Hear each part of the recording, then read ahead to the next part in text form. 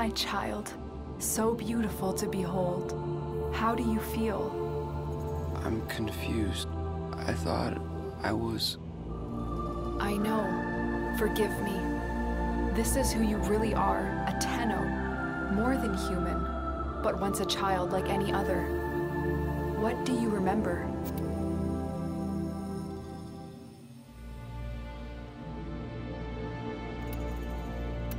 The soft lines of a hand. My mother's, I think. We were watching the stars, awaiting the jump to Tau. She was afraid. Memories. From your time aboard the Zariman 10-0, before the void jump accident. It was years before the ship was recovered. It was drifting dead in space, all her crew gone, except the children.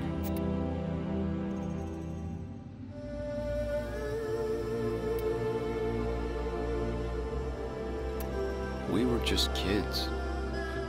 They were afraid of what we could do. When they tried to treat us like rats, I stood up to them. I wasn't going to let them divide us after what we've been through. You were so brave, but the Orokin were afraid of you. The void had changed you, and you couldn't control it. No one could. They were about to destroy the orphans of 10-0, but Margulis, she loved you. She found a way.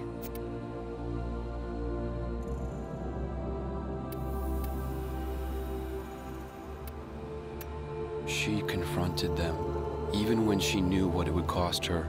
Blinded and sick by her work with us, yet in her heart, stronger than all of us.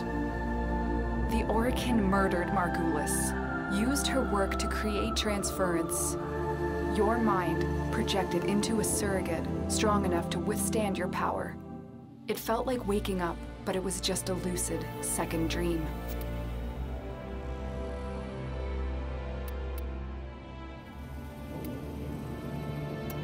It was a shadow underneath what we did.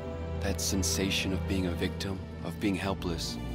I took up the sword to protect those in need. And so you became Tenno, serving the Orokin, but bound by honor.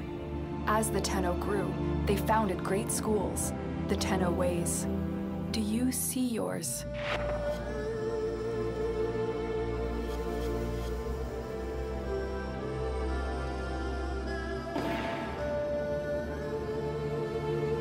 I see a crystal, refracting the moonlight. The way of Zenrik. We believed the path to victory was to dominate the enemy. That strength of spirit could overcome any resistance. Zenrik will be your focus. But we have so much more to do. Here in the Orbiter, transference will be even stronger.